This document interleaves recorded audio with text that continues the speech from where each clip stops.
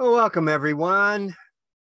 We're back again with an interview with somebody from the Jesus Movement days. And our guest today especially is unique in that in the beginning he was not part of the Jesus Movement, but actually came somewhere along the line there, came to the Lord through this whole experience. And so he's got a great perspective on probably both sides of the fence. What did it look like to people who weren't Christians? Were they even aware that there was something going on in those days? And so this will be really a fun interview and a great half hour with our good friend Noel Paul Stookey.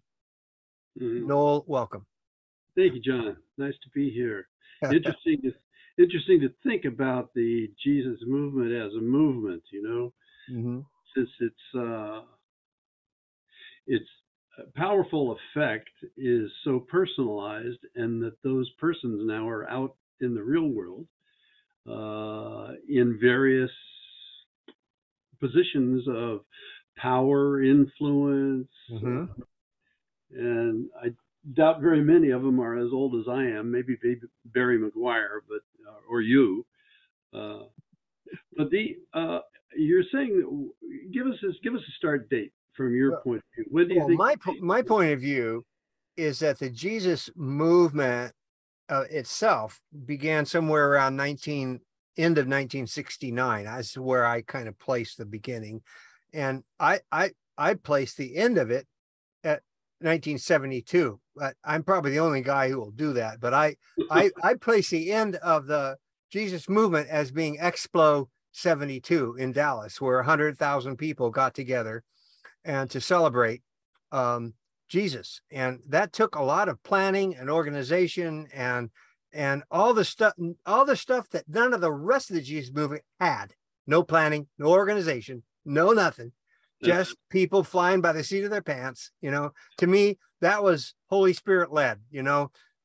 And then by 1972, we got a hold of it and we started to do it ourselves. And then we got into the Christian music scene and all of that took over. And yeah, the rest.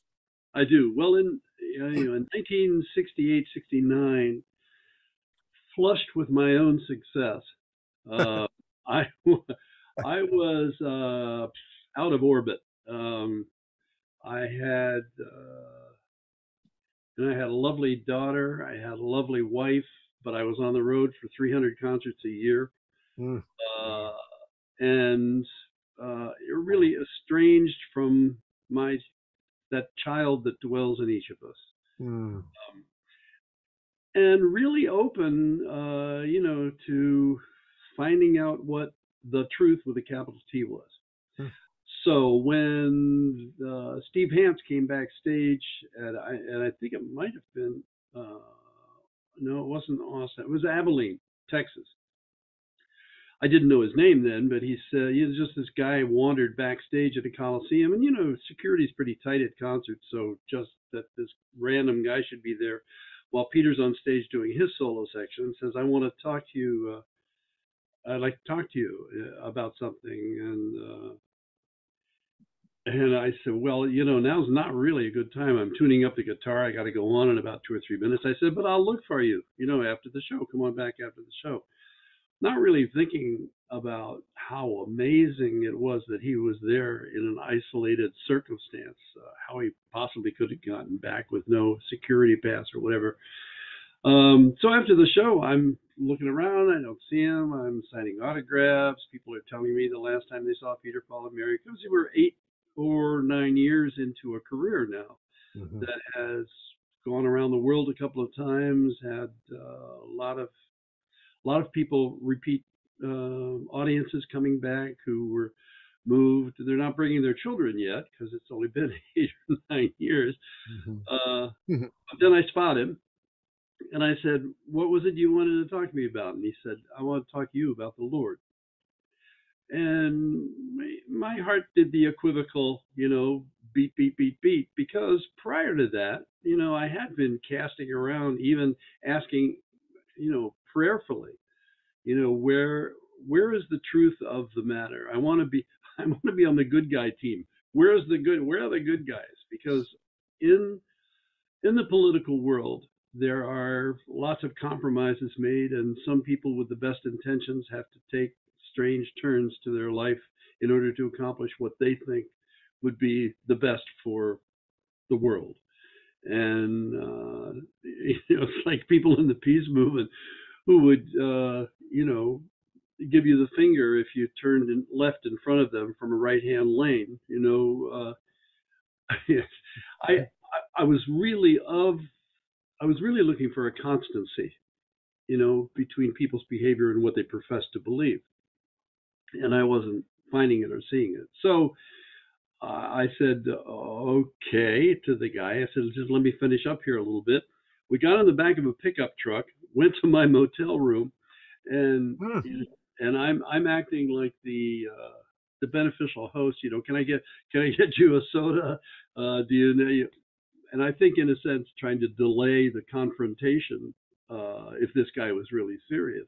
Matter of fact, in the back of the pickup truck driving over the motel that night, I remember turning to him and trying to substantiate my own spiritual bearing by saying, "So, what do you think about reincarnation?" I wanted to show I was kind of hip and into it, into life spiritual.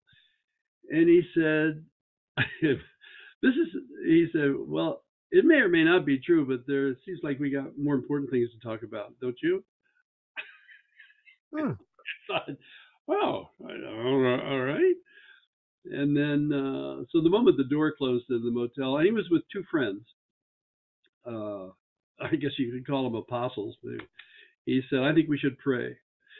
And John, honestly, and I think most people who are listening or watching this today would recognize the fact that there comes a moment of facing ourselves that occurs in every life.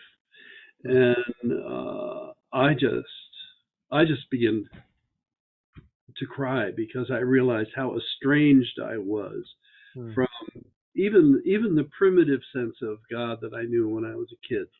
You know, you know, the God that, granted, has to go by the identification symbols of "get me out of this and I'll never do it again" kind of God. As a young kid.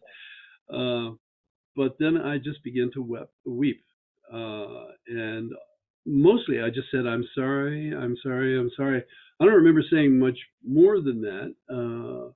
Steve Hans and his friends laid hands on me, prayed, uh, but I really was not aware of Jesus at the center of it.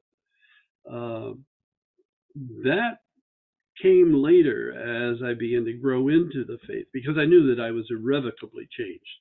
Hmm. Uh, when I left the hotel room the following morning, I looked at the Bible that had been placed at every motel room, and I thought, am I going to remember this, or is this just another one of those things that happened on the road?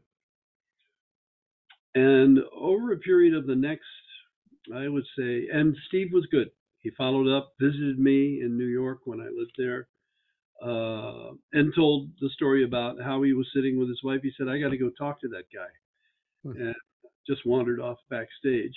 Hmm. Uh, he was the first awareness of a Jesus freak that I knew of. Hmm. The part of the late 60s and early 70s that I think you've identified already was the love movement, Hmm.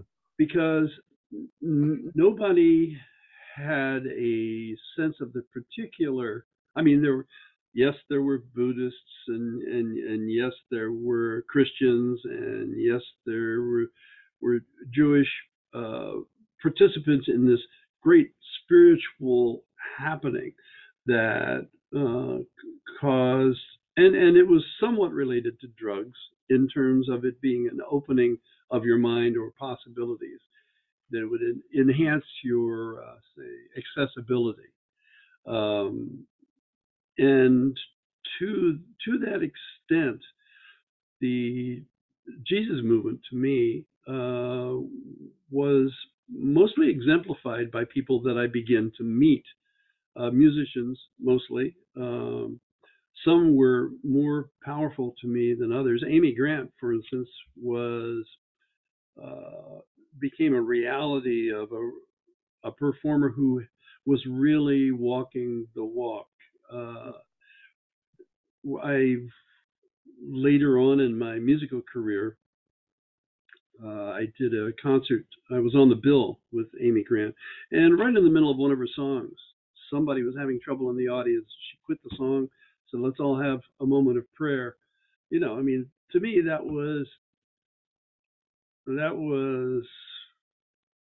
a reality that I pray, that I would like to be a part of. I mean, to have that command of your awareness of the divine in the present sense. Um, so right after I became a proselytizer. I mean, I was obnoxious, both to my family and on stage. But all I was doing was just trying to explain this amazing thing that had happened to me. And I couched it in terms that I understood at the time, which were, if you look back on them, I think anybody's first experience in religion is going to rely pretty much on the labels of the church or the labels of the belief system that they were indoctrinated. So Mhm. um, I I probably offended a lot of people at Forest Hill Stadium in New York, uh, speaking to a predominantly Jewish crowd about Jesus. Mary was having trouble with me, uh, but but through it all, I think Peter saw, my partner Peter saw that there was a reality change, a shift that had taken in my makeup. And though we had collaborated on earlier tunes, like I wrote early in the morning, as the group was just getting together. And honestly, I have to confess, I was just borrowing from liturgy that I was aware of when I was a kid. I'm just borrowing all the names and the labels. Same thing pretty much on Very Last Day, although Peter Really? felt that early in the morning was, a good play, had received such a great response that we should try to duplicate it with a song called Early in Very Last Day. So that's what we did. We basically, Peter and I wrote Very Last Day as an exercise in cliches, you know. The but at the core of Peter, Paul, and Mary, whether we admitted it uh, or not, was the inheritance of all of the gospel music that we did, Yeah. that came from many years and Hmm. from many wonderful, uh, Hmm. you know, many wonderful performers. Um, and so by the time Peter discovered that I had gone through this change, he was getting married. And he asked me if I would bless his wedding with a song. And as I've said on stage before, I felt, me blessed. Well, I felt a little like the Woody Allen in the film where he says, hands the bank teller a note, says, "I don't have a gun, but I know where I can find one."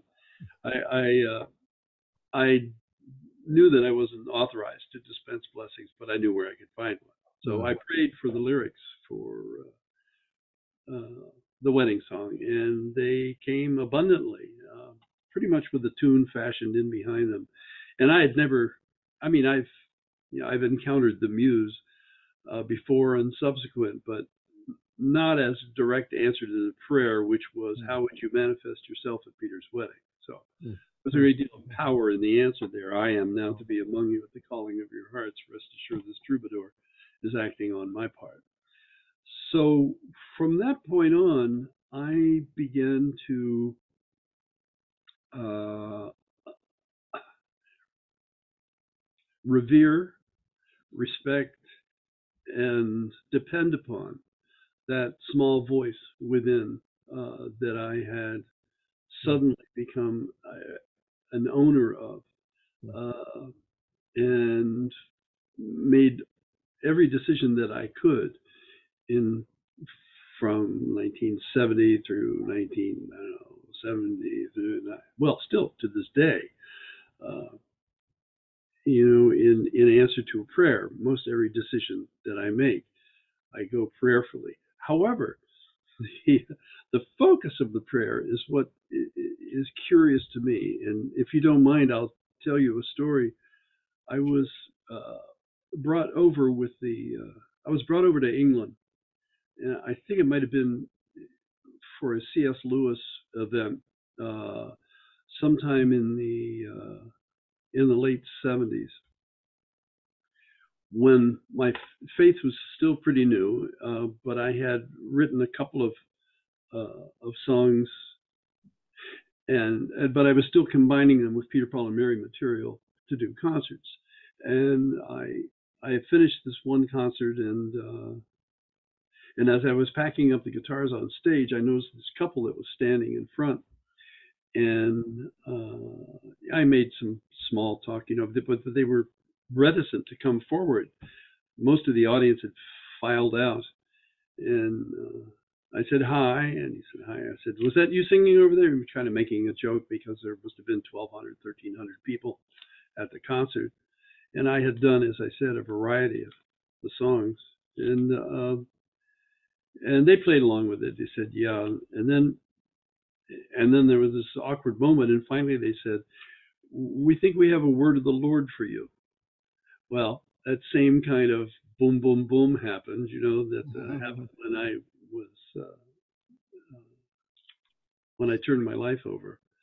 Uh, and I said, "Oh," they said, "Yeah." And they looked at each other kind of nervously, and they said, "Don't use my name." And I went, "Oh." And they looked at each other and me again, and they said, "We don't know what it means. We just know we're supposed to tell you that." Wow. Yeah. Well, mm, And at that point, I have two choices, right? It means it means stop talking about the divine uh, altogether, or did it mean, and this was the path that I chose and which I'm still on now, mhm. don't talk about God so much as show how God has changed your life. And connected with that was the use of metaphor Mm. and parable, and then substantially, as I wondered the wisdom of that decision, I began to think, well, Jesus spoke in parables. That was quite effective, I think, and it broadens the palette. It allows you to paint a picture for a lot more people, because the entry point is not barred with preconceptions. So Yeah, you speak in larger terms. that's right. So when you talk about the Jesus movement, I question contemporarily uh, the the the immediacy.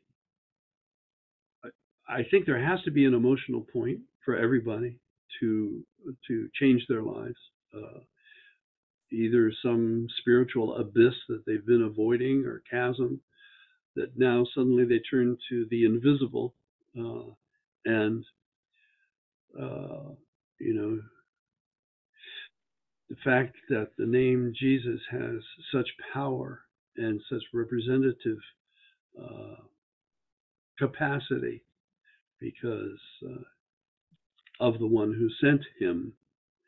Uh, the evolutionary aspect of the Jesus movement is what is interesting me now, because while you might pray to the specific image that you have in your mind and your heart, the iconic image of maybe Jesus at a cross, Jesus kneeling Gethsemane, Jesus, with his apostles, Jesus with children, though you may have that visual, is that really where you have now placed your faith in on that picture or in that image. And I'm suggesting that that is not the ultimate destination of believers. I think that there is a broader embrace that we are reaching for with God. And what used to be, a toss away phrase, God is love, love is God, God is love, has now taken on a much deeper significance for me. And I think it would for a younger generation again, because as we talked before, love was at the key, at the center of the cultural transitions in the late 60s all the way through, let's say, probably almost to the mid 70s. Bell bottom trousers, free love. But it was all pretty much, to my mind's eye, lowercase love. That is to say, not agape. It was the relationships between human beings, or the affection or attraction. And these are all elements of a larger love. But where does love come from? What is the source of love? Where is the source of love? And I'm just lately, I've been thinking about, they say they measured the soul. When someone dies, they weigh about 6 ounces lighter than when they were alive. And I'm wondering, has anybody ever tried to measure love? Because if there is a norm, and yet we all, I think, admit that it has enormous power, but we see it in an interpersonal sense. But I wonder if you could measure the power of love. And if so, it stands to reason to me that love created all of this, that love is at the center of all of this, that love is the Big Bang. Love is it. Love happened, and so have we all. What does that mean then, John, to a younger generation who is looking for the iconic connection that they can live by? And it is a challenge because to ground, and yet it is a challenge, I think, worth accepting, because to ground yourself in the being of everything and understand that it is love generated places you in a unique mind and heart set, so that your life is a continuous adventure, in a sense, emblematic of, involved in, and attempting to express that love that you feel that you have been authored into. Hard to explain it further than that without suddenly resorting to labels.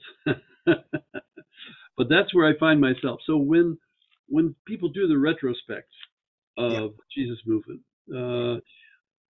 I think it's commendable to take a look at it, because but to me, it more signals the need of those particular individuals at that time in their lives to find a deeper meaning. And it is parallel to what's happening in the world of people looking to find a deeper meaning and then trying to figure out how to live that out. And I just have the sense that if, the Jewish belief, I think, that when the Messiah comes, it means peace on earth. That is the Messiah. That's the evidence of the Messiah's second coming, is peace on earth. I believe that's the case. That sure is commensurate with the belief that love is the center of everything. Because if that can manifest itself, and by the way, I got to put in a plug for another artist that I never paid any attention to, who I'm sure is not part of the Jesus movement, and that's Neil Young, who has just come out just come out with a new album, and there is a review of it in the New Yorker Mm, that is really heartfelt. mm, Uh, and he is speaking to the importance of love and how we desperately need to understand its unanimity amongst all of us. That's what I've tried to do with a song called Love with a Capital L, yeah, which I think I sent you a copy of. yeah. And it's what I've been doing really ever since the wedding song. I recognize now, I look back at these songs and I've always been promoting the divine as love in the uppercase. Without using his name. That's what.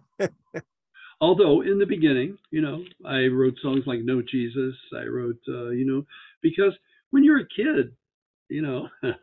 whether you're in the faith or whether you're 3 years old, you're going to say doggy, cat, mommy, Yeah. baby, Uh-huh. dada, goo goo. You're going to Uh-huh. say, Jesus, you're going to say God, you're going to say Jesus loves me. This I know, and you'd be right. Mm. I am not sure that that's what you carry through into your adult life uh, so much as the love that you carry into your adult life, Yeah. and then look for ways to manifest it amongst others.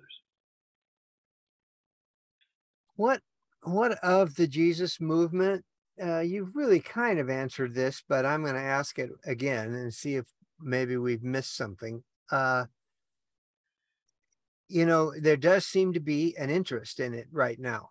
And I don't know how much younger people are interested in it. I think with this new movie that'll be out in February, that might open up a lot more talk and interest in among people who were not alive then.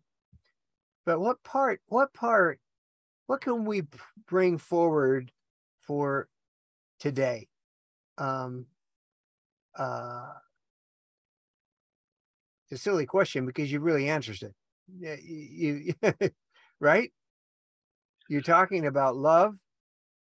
Yeah, I think that's what we have to bring forward. Yeah. I think those of us who experienced the Jesus movement in the 70s have to recognize that the largest testimony that we can possibly offer is our lives, and that aspect of it that underlines, supports, and reveals love. Hmm. Hmm. Well, you said it, my friend. Yeah, I'm Ah, afraid I'm afraid I pulled a Barry Maguire on you. yeah, there's all my questions here, but these questions. I'm looking at these questions and going, "Oh, those are ridiculous," based on what we've been talking about. That's what I like about you. We've been talking about the real thing, Yeah, and I think you've always brought us to that one way or another. You brought us back to the real thing, and that I think that's what young people want. They I want, do too. I definitely I definitely have always seen the value and the need for authenticity uh, in our leaders and whatever. I I think the young people will have trouble accepting Christianity as the nationalism that has yeah, pervaded the faith manifests itself more and more. Uh, that's and it was like what would you say? It was so freeform in the early days. The Jesus movement was not a movement that was started by somebody who said, "Hey, let's start a movement called the Jesus movement." right. The Jesus movement was called the Jesus movement because nobody could understand what to call it, where it came Yeah, from, or how yeah, it became so powerful. And right. I think that the kids today, have that same kind of hunger beyond the love that they feel or sometimes don't get from their parents, but they recognize that there's a larger calling. I can't help but believe that ultimately will manifest itself in a kind of holding hands together and marching for a larger cause. But the thing is, the cause is less literal. And because it is less literal and more spiritual, it will have to be faced, dealt with, and professed on a kind of poetic level. I'm thinking. Mm, mm. And I think that came later. That was not, I mean, the Jesus movement was pretty literal. I think. I think that the deepening and the subtlety came later. Yeah, well, it does with age, doesn't it? Yeah. Yeah. But I think, and I think young people are probably, though, smarter. Maybe they're smarter than we were, at that age, that they're, they might not fall for the literal thing as much as they want something real. Yes, I think they're going to be reluctant to accept because they're being sold so much by the real world. Oh boy, yeah. But yeah. Still in all, nothing like a hug, nothing like a favor, nothing like letting that person who wants to make the right-hand turn from the left-hand lane feel comfortable about his decision. Go right ahead. Go right ahead. Hey. Yeah.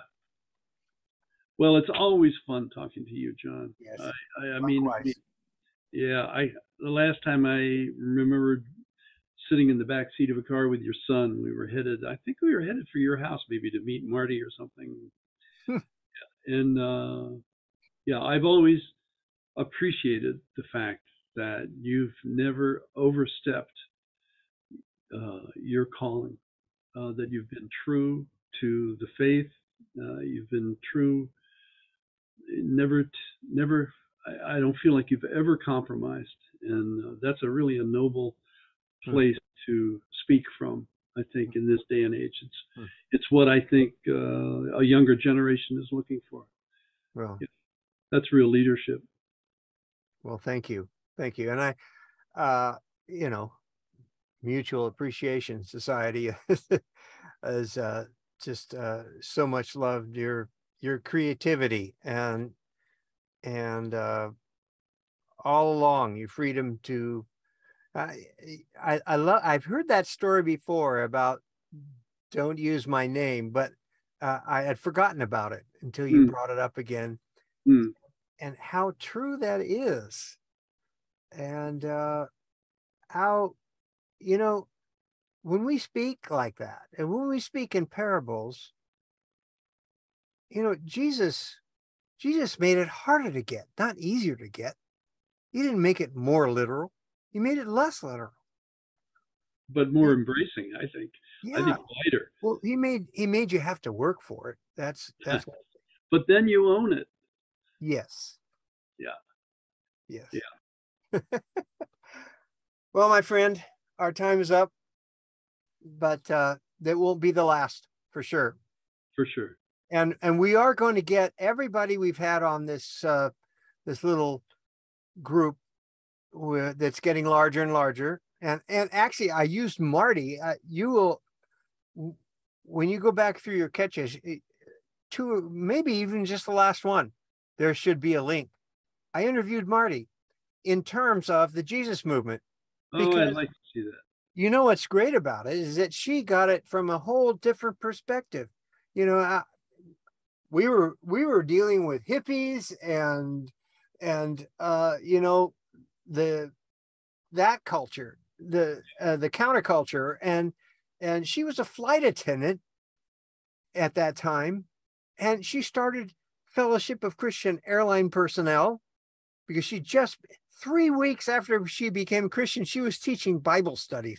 She would listen to some pastor on the radio, and then she'd go take that stuff to 90 flight attendants. She didn't care. She just is a dynamo. She was just going to get everybody saved. I mean, that's just, and she started these meetings where she'd have up to 1,000 flight attendants and people through the airline business in a banquet room of a hotel in Los Angeles, and she just walked in the hotel and got a banquet room. And no, there were no refreshments, no anything, just space to get people. And then she'd run into people like Hal Lindsey and Barry McGuire and like on her flights, and she would say, "Will you come speak?" Yeah, sure. Yeah. So she was in the Jesus movement, a whole different aspect of it, you know, Uh-huh. because there was a move, God was moving, that's for Yeah. sure. Yeah. So yeah, this has been fun. Well, we're gonna all get everybody all together somewhere, probably after the new year, All right. and have a bit of a open panel where we can Hope, talk about these things. hope to be part of it. Yeah, great, great. Thank you so much. All right, John. All right, love to your wife. Yep. Love to Family. Marty. Yep. Okay. Thank you. God bless. You too. Bye bye.